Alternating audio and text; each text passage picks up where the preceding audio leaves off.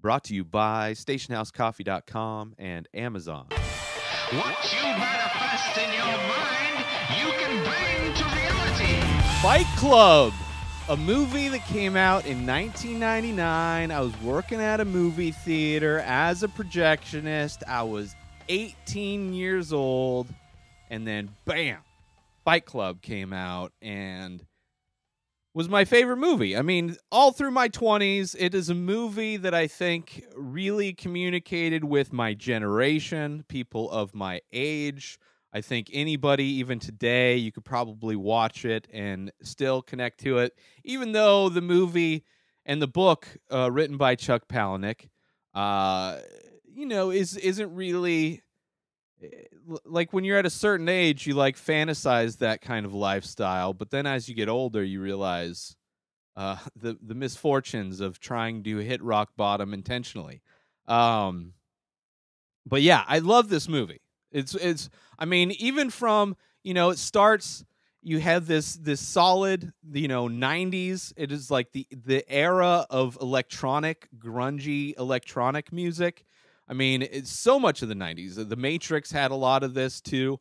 Beck was experimenting a lot with the electronic stuff. Fatboy Slim, Moby, like it was just of the culture. Electronic music and like Nine Inch Nails, stuff like that. Trent Reznor, like had that kind of grimy yet very of the 90s vibe to it.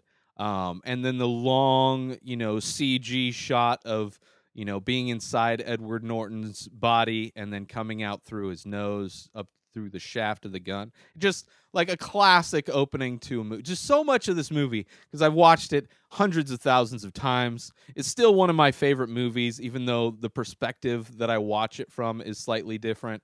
Especially since this movie came out. I mean, one of the parts of this is that, the guys in their 20s have like this frustration and this anger, but they don't have anywhere to put it because they've never had any great struggles. Like they never had to deal with a depression or a war, which thankfully to the brilliant leadership of the Conservative Party in this country, with Bush, we got a recession and a great war, basically.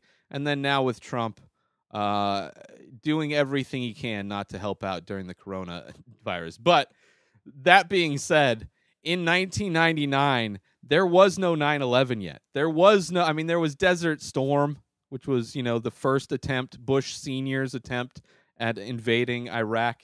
But, the ongoing war hadn't been there. So, and there is just that age range from teen.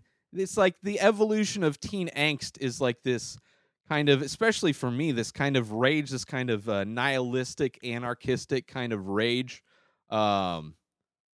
that, is misplaced at times due to ignorance. But it like there is something powerful in that, because the ignorance of just the complexity of life, but also just the ignorance to do things that you wouldn't. I mean, it's so hard to follow a dream, follow a path, which this movie also inspires that during the human sacrifice.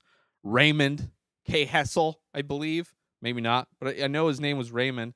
It's like, we're Tyler Durden and Edward Norton, or, his whatever, narrator, I guess he's called, during the sacrifice. Like, where it's like, well, if you're going to die tomorrow, if I was going to kill you right now, what would you rather do? Would you rather sacrifice your life and aspects of your life to pursue your dream?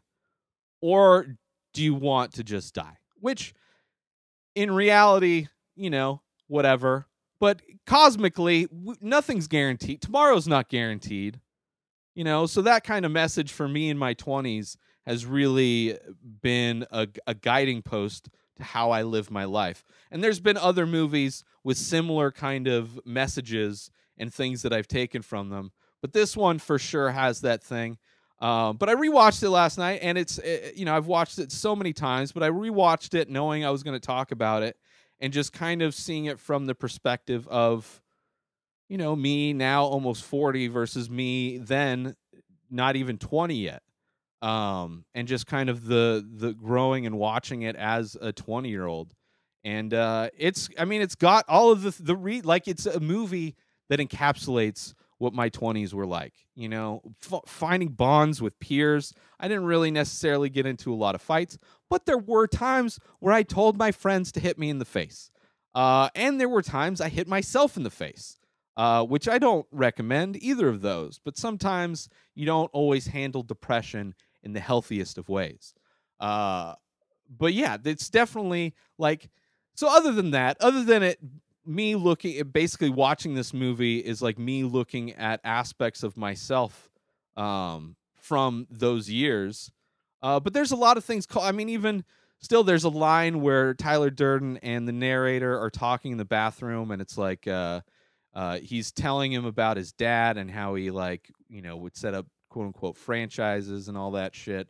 And the last line is like, you know, we're a generation of men raised by women, and I'm wondering if another woman's exactly what we need, which is like, technically, you know, I was definitely single for a lot of my 20s. I mean, I'm not a lot of it. Like, I don't know. If there was somebody I was into, then I pursued it. If it worked out, then I was usually in a relationship. But I didn't need to be in a relationship. And it's kind of because I was, you know, I'm an only child raised by a single mom, no male influences in my life, which this movie is kind of like explores that as well. You know, not kind of growing up with a certain amount of testosterone around can kind of leave you, especially in your 20s, man. Like, I remember those were the days where I like the only time in my life I remember really wishing I had a dad in my life, or a male kind of figure. Later on, I collected some of them, like Joe Rogan in a lot of ways is, you know, kind of been a surrogate dad, father figure. Robin Williams also. So I've kind of gravitated to different people that I kind of look up to and help me become more of a grown male. But yeah, and this, I mean, Fight Club, it's a crazy movie too. I mean, it's a character that's like schizophrenic. He's imagining this guy where he's doing these fights and all this stuff, and it's just I love this movie so much. The turn, rewatching it, you know, knowing that they're the same person is amazing. You know, all of the acting is amazing. The cinematography is amazing. Like, everything works. Everything fits and works. The only thing kind of dated is the soundtrack, you know. But other than that, at least there weren't any rave scenes. I don't think there was a rave scene, which was nice because there was a lot of rave scenes to accompany a lot of the electronic music soundtracks in the 90s. Matrix, Blade. But yeah, but amazing quotes. I was a huge fan. I became a huge fan of Chuck Palahniuk. I can't read Fight Club, the book, because I've watched the movie so many times, and there's been some changes. But all of his other books are amazing. Like, if you were a fan of Fight Club, reading the rest of his books are no-brainers. I mean, it's all like these really out there kind of fringe of society characters that have the most ridiculous kind of existences. Like, he really explores how there are an infinite amount of ways to experience this reality that we're all in right now, and it's crazy. Some amazing characters. So I would definitely recommend Chuck Palahniuk books. And then Fight Club, it's on HBO streaming. Rewatch it if you haven't. It's still great. Edward Norton's performance, Brad Pitt. I mean, Brad Pitt, one of the sexiest characters ever of Tyler Durden. Marla Singer, what's her face? Meatloaf, of course, bitch tits. But see, what's Marla Singer's? Helena Bonham Carter. Had a huge crush on her after this movie, which probably led me to some bad choices in girlfriends at some point, I'm sure. But yeah, check out Fight Club if you haven't. One of my most favorite movies. It's only after we've lost everything that we're free to do anything. Without pain, without sacrifice, we would have nothing. Fuck it! Let the chips fall where they may. I love that movie so much. So many quotes. So much. It's such a big part of my life. Go check it out. Be sure to check out the official coffee sponsor of The Ray Taylor Show over at stationhousecoffee.com. Follow Station House Coffee on Instagram for small batch, single origin, premium coffee shipped direct to you from Vermont. Support small business and order some coffee now over at stationhousecoffee.com. And follow Station House Coffee on Instagram.